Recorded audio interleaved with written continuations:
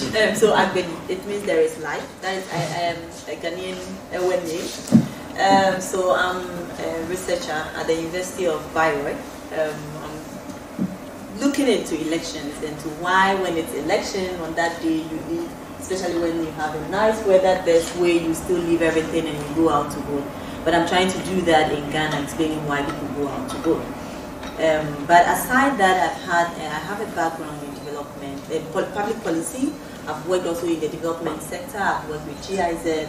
I've done some consultancies, and I was very happy when we got to hear of the Migrant Media Project, and I was part of my colleagues from Ghana who attended the workshop. It was very interesting, and I'm glad that we went.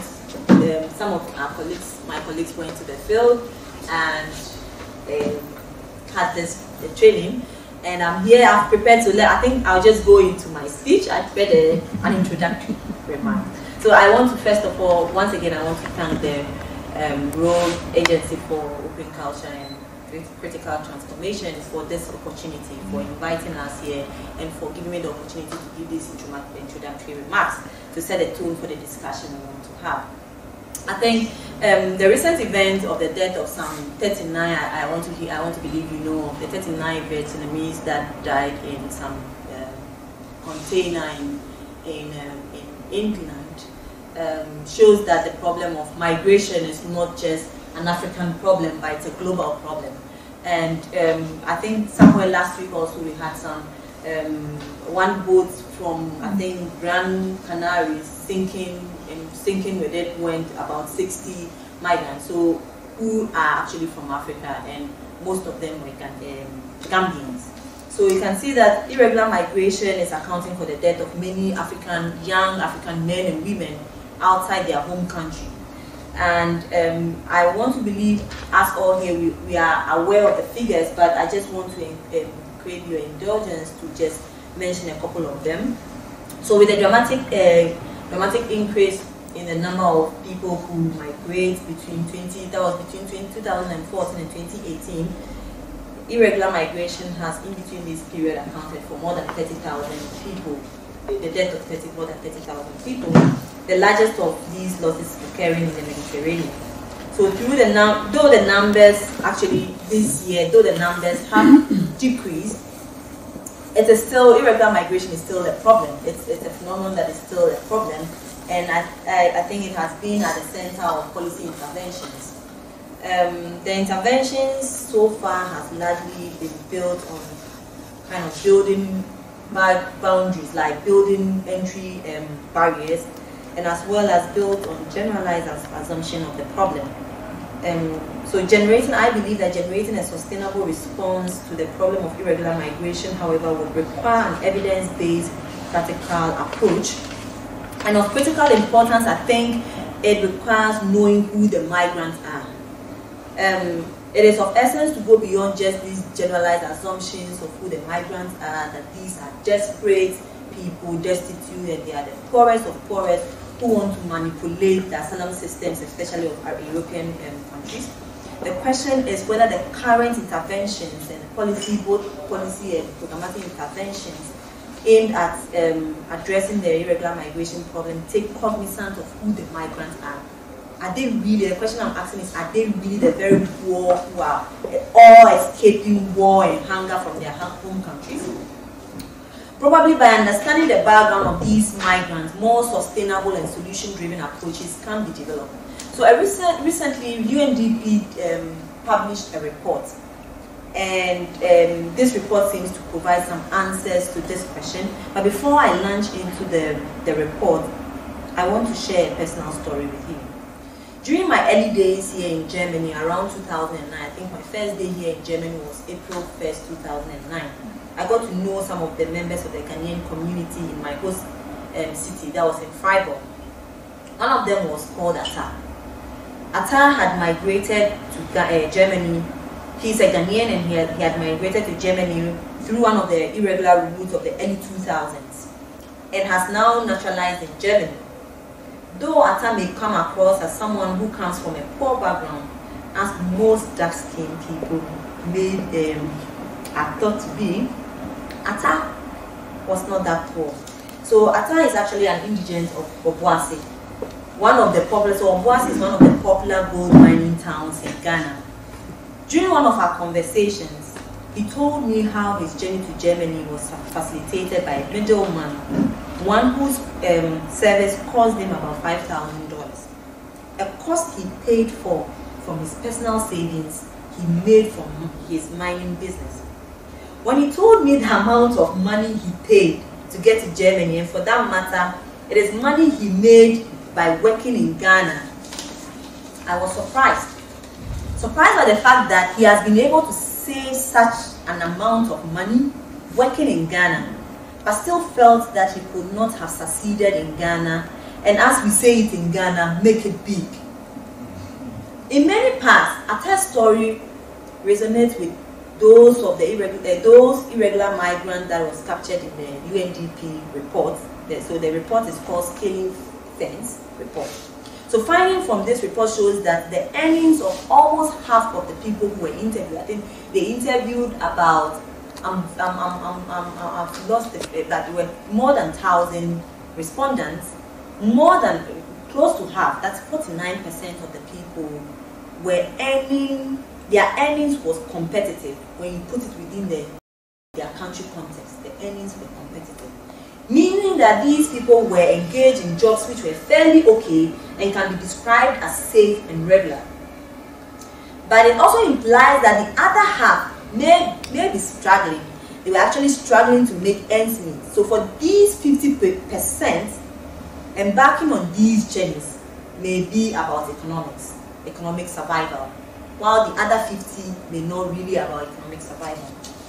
Beyond the role of economic factors in influencing or not influencing the decision to migrate is the desire to secure a better life. At the heart of the story that I shared with you is the dream to succeed, a dream which many feel can only be attained by traveling abroad. So growing up in Ghana, there is a prestige that is attached to people who have traveled abroad. There's a prestige that comes to being a burger. So a burger is a word we use in Ghana to describe people who have traveled abroad. And by abroad in Ghanaian terms, we mean people who have traveled to North America and Europe. So where does this associated prestige comes from? I think it comes from the life that the burgers live, the things that they have achieved for themselves and for their family. It is a life of success, one that is eluded of the hardships that they face in Europe and in America. These images, however, do not include the menial jobs that they engage in, or the fact that many of them could be living without the right documentation. Thus, they do not have access to certain basic services. Services such as, financial services, being able to open a bank account, having access to healthcare, having access to pension, and among others. So the images that these bloggers create exclude the narratives of working several jobs and for long hours. Rather, these images create narratives filled with successes. That is to mean one migrates to Europe and in no time starts remitting money home. And in a couple of years puts up a house and is able to do good for himself and his family. It is the images of these bloggers returning home during festive occasions like Christmas. So very soon, like as it has started now during this season, they'll be wearing flashy clothes with matching accessories, driving cars, and actually they speak with accents. So, you need, especially when they come from America, you gotta slang, And so it's these things that kind of motivate and inspire some people to travel by all means and at all costs. It is these images of success that inspire lots of people to embark on these dangerous migration journeys.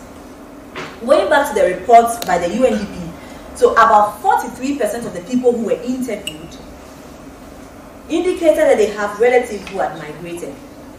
And even for those who had not who do not have history of family migration, they do know a family or two in their community who have such migration success stories. And I think the improvement in the last decade, the improvement in internet access, as well as a corresponding rise in the use of social media, has facilitated access to information like never before. As of this year, the global internet penetration rate stands at about 58.8%, and that for the African continent is about 39.6%. At this rate of internet penetration on the continent, with a corresponding social media penetration rate of 17%, the continent is not bad from the influences of social media, the social media boom. So on the one hand, this is a positive development because it promotes access to information, among other benefits. But on the other hand, it serves as an avenue for projecting and perpetuating these images. The images I've mentioned, just briefly mentioned. One which is fueling the inspirations to travel abroad. So these therefore shows that it speaks to the fact that the triggers of migration are complex. It's like there's a complexity of the triggers of migration. It speaks to the fact that the phenomenon is multifaceted. It is one which can be a culmination of inspirations and aspirations, not only in economic terms, but also of the dreams of the individuals to be successful. It also includes the fact that many are oblivious of the life that many of these celebrated bloggers live in Europe. And in particular, many are unaware of the dangers with the use of these dangerous irregular migration routes. And even for those actually who kind of are privy to it and kind of are informed about the dangers, they just can't relate to it. I mean, they just can't think that this really can be that dangerous. They just can't relate to the dangers when it is mentioned. And it is also the case that many do not see the opportunities in their home countries. They have dreams, they have desires to achieve something for themselves and also for their family. But actually they do not see how these dreams are possible in the current state of their countries. Hence the need to travel at all costs. This shows that the problem of irregular migration cannot be managed with a one-sided solution. A single-sided approach to tackling irregular migration from Africa would be like one which is built on a single story. And as summarized by the Nigerian novelist Chine Amanda Adichie, it says single stories create stereotypes. And the problem with stereotypes is not that they are untrue, but they are incomplete.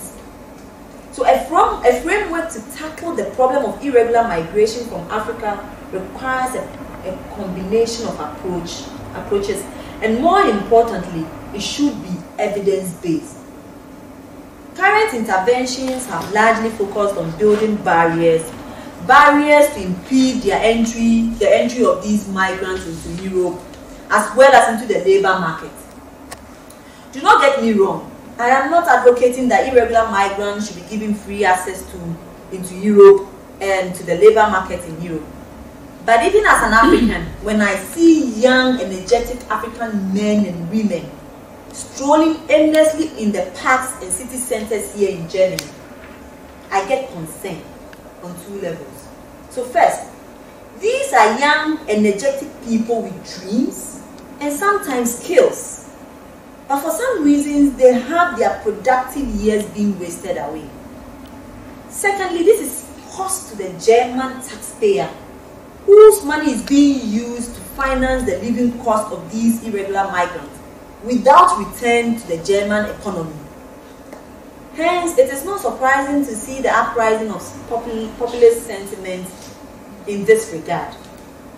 I believe it is time for policymakers and relevant stakeholders, both in home and host countries, to find a sustainable solution to this problem.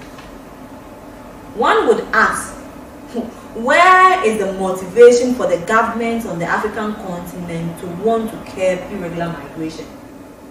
I would want to crave your indulgence to allow me to be a bit cynical here.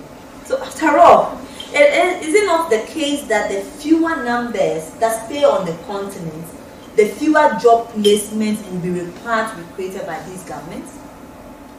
But that should not be the case. The wasting away of African youth in the Mediterranean, as well as in the parks and city centers in Europe, should be of concern to its leaders. After all, one of the factors that facilitated the development of China is its labor market. The fact that China was able to offer affordable labor to the industrialized world, an incentive which attracted industries industries to the country, creating the economic boom that we see today, should give insight to the leaders of the African continent. So having their youth wasting away either en route to Europe or in the parks and city squares in Europe should spark concern among them. And for their counterpart in Europe, aside concerns of how to manage a migration crisis, in order not to aggravate the growing populist anxiety, there should be the desire to find lasting solutions. A desire I want to believe exists. The question then is, what can be done? And I must say that this is not a question I can assume that I know the answer to. Not at all. But based on some of the points raised so far and my knowledge of the context, and I think some of which that my colleagues will be sharing very soon, I can confidently say that an approach to tackling the problem should first and foremost be multidimensional. And as I also, like for instance, so one of the, as I have indicated, most of the migrants, for instance, who embark on these journeys are not necessarily the poorest of poorest, which implies two things. So there is it implies that there is the motivation, the motivation to travel goes beyond just economic inspirations. And it is sometimes has to do with the prestige that comes with traveling abroad, and the perception that one can only make it by traveling. So debunking such false narrative is key to reducing the number of people who leave their home countries for Europe. Second, some of these people who leave might reconsider their stand if they are well previewed to the opportunities in their home country. Creating an awareness of the alternatives to traveling to Europe is key, as the huge sums of money hitherto being given to smugglers and middlemen can be invested in their home countries. Investments which can create jobs, not only for they themselves but also for others. In all these solutions, I believe that African diasporas, the Africans who are in the diaspora, have a role to play, and that should be strategically recruited into the fight against irregular migration. The above mentioned, I believe, are the bedrock of the Migrant Media Network project.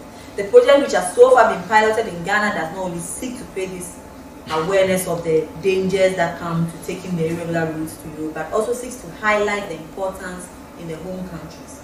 And of particular relevance to social media, the project seeks to provide young Africans with reliable information, not only on safer options to migrate to Europe, but also on the need to scrutinize information on migration that they obtain through social media about their life in Europe. To conclude, I would like to highlight the need for such awareness creation by ending with a quote from one of the participants from the training in Ghana. I read, "I am happy I have built some capacity from this workshop. I have learned about migration. We think that traveling outside Ghana alone will make you happy. But because of this workshop, I have come to understand that not just traveling outside Ghana can make me who I want to be in the future." Thank you very much.